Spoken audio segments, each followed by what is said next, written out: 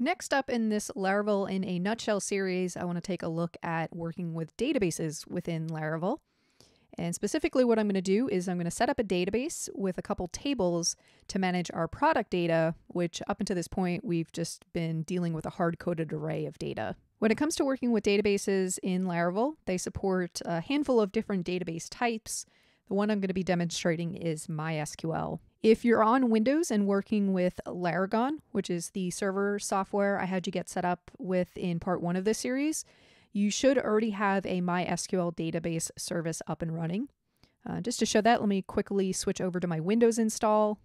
And here you can see I've got Laragon running, and in addition to my Apache web server, I can also confirm that MySQL is running. So Windows users, you can go ahead and skip to the timecode I have listed on the screen, where we're going to show you how to configure your application to interact with this database. But Mac users, you're going to want to hang around because we have a little bit of setup to do to get a database system up and running. In part 1 of this series, the server platform I got you set up with is running via Herd. And unfortunately, Herd does not come with a database system like Laragon does. But that's okay. We can get it set up easily using a separate program called DBngin. You can get this at dbngin.com. Go ahead and download it and install it. And then once you've got it installed, I'll open it on my end to show you what the interface looks like. The first thing you want to do with it running is you want to click this little plus icon. And this will give you the option to create a new database server. For the service type, choose MySQL. Give it a name. I'll just call it MySQL. And then you could leave all the other settings as the default. Click Create. And then click Start to start that service up. And what you're looking for is this little green dot indicating that that service is running.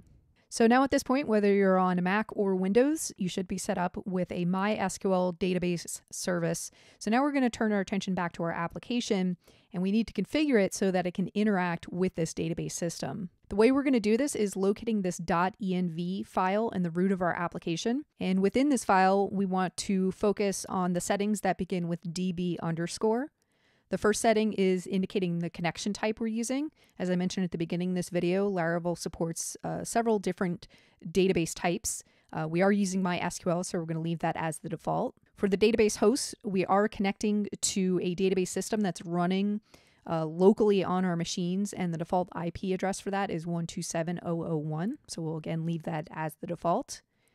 We're also going to leave a port as the default of 3306. This is a very common port to run MySQL on. For the database, this is where we're going to input our database name. And by default, it's set to just Laravel. I recommend changing that and naming it after your application. So in all of these examples, I've just been calling my application demo. So I'll use that same name here. In terms of the username and password for connecting to this database server, we're going to leave the default username root, and then password's just empty. These values are the default credentials that are used by both DBngin and Laragon's instances of MySQL.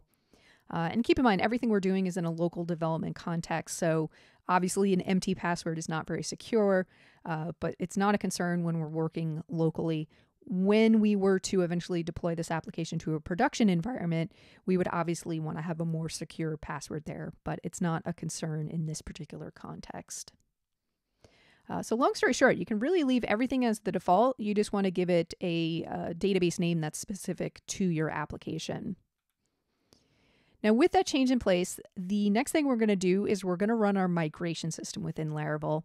And the migration system in Laravel allows us to programmatically create tables in our database. We're going to be creating some migrations in a moment, but before we even do that, I just want to run the default migrations that come with Laravel just so we can get a sense of how the system works and also to get our database initially set up. So long story short, bring up your command line program, make sure you're in your directory for the application you're working in, and run the command php artisan migrate. And you'll recall that Artisan is just that built-in command line utility that comes with Laravel applications. We previously used it when we generated a new controller, and now we're just using it to invoke our migration system. So I'm going to run that.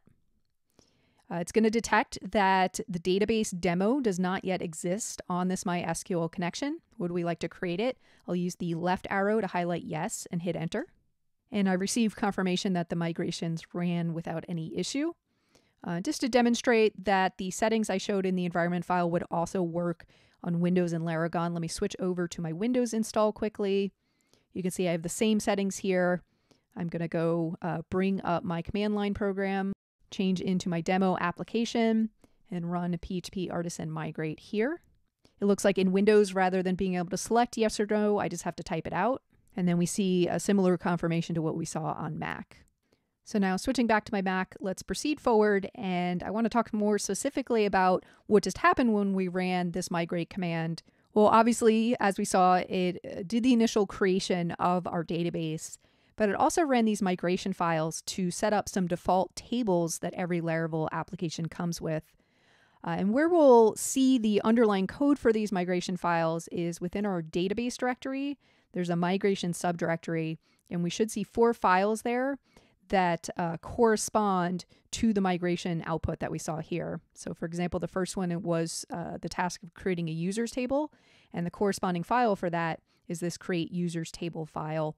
It is prefixed with a timestamp, which is something you'll see with all of your migration files. The purpose there is to make sure your migrations are always run in the same order. And the reason it's indicated as 2014 and 2019 is just those were the years that these default migrations were added to the Laravel system. All right, now looking at a migration file, you're always going to see 2 methods, an up method and a down method. In the up method, you're going to see code that is going to be somehow altering or creating a table within your database. And then the down method is going to always undo whatever was done in the up method. The idea with this up and down is migrations, it's essentially like version control for your database. So by programmatically describing these changes, we have the ability to run the migration system forward and also backwards. Right? If we wanted to roll back the creation of a database table, which can occasionally come in handy, that's why we have the down method. But when it comes to generating our tables or regenerating our tables, that's why we have the up methods. Now the code to create a new table is going to be using the schema class, and it's going to follow the pattern we see here, where it's going to specify the name of the table. And then within this function, it's going to define the different fields or columns of the table. So skimming through this default users table, we can see it starts with a field called ID. This is going to act as a unique identifier for each row in this table. Following that, we're creating a field that's going to expect a data type of string. We're calling that field name. So this is just going to be the user's name. We also have an email field that's going to accept a string. This has a modifier on it, indicating that any data entered into this field should be unique. In other words, there shouldn't be 2 rows within our users table that has the same email. Following that, the field type we see is a timestamp field. We're going to call this one email verified at. And this has a modifier nullable, indicating that we could have rows in this table that doesn't have a value for this field, and it wouldn't throw any error. Whereas things like our name and our email, because it doesn't have that nullable modifier, they are going to be required for every row in this table. Now we have a few more fields that are also added to this table. I'm not going to go into the specifics of these. I want to focus right now on the big picture with this idea that within your schema create, you're just specifying the different fields of your table. You're indicating the data type expected for those fields, the name of the fields, and also certain modifiers that influence the behavior of those fields. Now, these tables that come with Laravel by default, they're pre-set up to support things like a user system that you can utilize within Laravel. And you could delete them. If you don't plan on having a user system, you don't necessarily need these tables. But generally speaking, most applications go on to have a user system. So I suggest keeping them around. And then as you get to working with the user system, you can come back and modify them as needed. But I want to shift our attention to tables that are unique to the application we're building. As I mentioned at the beginning of this video, I want to add a categories table and a products table. And the way I'm going to do that is by creating a new migration. And to create a new migration, I'm going to go back to command line. And once again, we're going to use artisan. We're going to say PHP artisan make migration. And then the name of the migration, starting with our categories table, I'm going to say create categories table. And I'll run that and I get confirmation that that migration was completed. And then if I go back to my migrations directory, you can see I have a new file at the end, which is prefixed with the timestamp of when I just ran that command.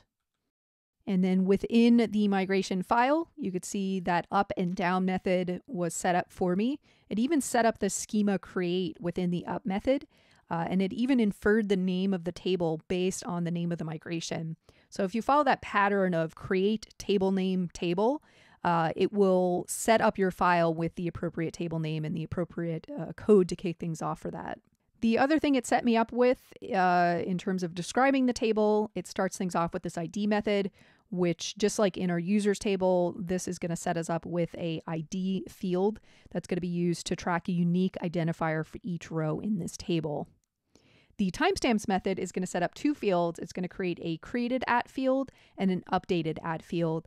And these are going to store timestamps indicating when rows in this table were created, as well as when they were updated. And it's not required that you track that in your tables, but sometimes that meta information can be useful. So I'm going to leave that in this example. All right, so those are like your standard fields you start off with. Building on it, the fields I need specific to this table. For each of my categories, I want to store the name of the category. So I'm going to invoke a string method to set up a field type in this table that will expect string data. And I'll just call it name, indicating the name of the category. And in terms of the categories, that's really all I need. I just need the name of the category and some ID to go with it.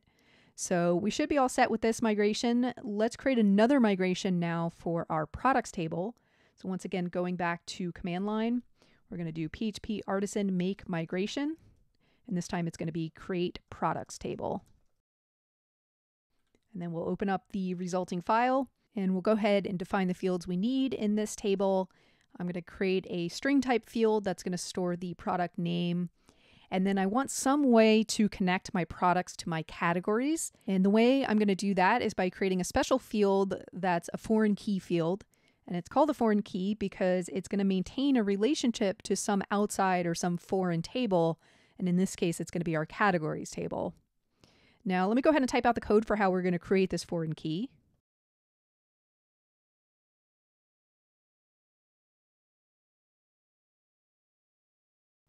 And let's break down what's going on here. So this first line is actually creating the field itself. The field name is going to be category ID, and the data type is going to be a big integer, which is just a MySQL data type. And the reason we set it to be a big integer is because when the ID field was created in the categories table using this ID method, these ID fields always default to that big int data type. So we want to make sure we're matching that here. We're also going to indicate that it's unsigned, which means that this is always going to be a positive number. And this is just a requirement for whenever you're setting up your foreign keys. All right, so that creates the field. The next line is what's going to identify this as a foreign key within the structure of the table. The way we do that is with this foreign method. We're going to specify the name of the field that we're making a foreign key. And then we're going to say what it references. So in this case, the field category ID is going to reference the ID field in our categories table. Now this last step of making that field a foreign key, what this is going to be doing is putting meta information within our MySQL table, making it aware of the relationship between our products table and the categories table. And that's going to help with some of the queries we're going to run against this data. It's going to optimize some of those queries. So it's very useful to not just define the foreign key field, but also basically make MySQL aware of this relationship between these two tables. Now with that, we should be set up for the different fields that we need. I do want to take a moment. I'm going to bring the documentation up on the screen and show you that there's lots of different methods available when it comes to structuring your tables. Basically, any of the MySQL data types that you might want to use, there's a method within the Laravel schema class for creating those data types. So definitely reference the documentation when you're creating your own tables. But moving on with our example, I want to run our migrations again now that I've added these two migrations. So coming back to command line, I'm going to run PHP artisan migrate again. And this time you'll note that it only ran the last two migrations we had added because behind the scenes Laravel is keeping track of which migrations it has run. So it didn't rerun those 4 initial migrations that we saw earlier because those tables already existed. It didn't need to create them again. It's only running new migrations. And with that, our tables are created. And just to zoom out for a moment and appreciate this migration system, by building our tables in this way, where we actually have the code for generating the tables within our application, this is going to make it really easy to run this application in different contexts. For example, let's say you have a collaborator who's going to start working on this same project and they download a copy of your code base. Because you have migrations in place, they can just run the migrations that you've set up and build the database structure they need to run your application. Same thing for, let's say, when you want to deploy this application to a production environment, you're going to need to build a production database there. And if you've got migrations in place, you can quickly run the code to do that and get your tables set up perfectly. All right, and this is in contrast to skipping this entire migration system. You could have just manually gone into your MySQL system and created tables by hand, but then you don't have this nice record in your code base of the tables and the structure that's expected for those tables. So highly, highly recommend a migration system whenever building applications. And of course, Laravel has all the functionality we need built in to do that effectively. So with that, I'm going to wrap up this video. We've got our database set up as well as our tables. And now building on this, in the next video, we're going to take a look at what tools Laravel has to start to interact with these tables via features in our application.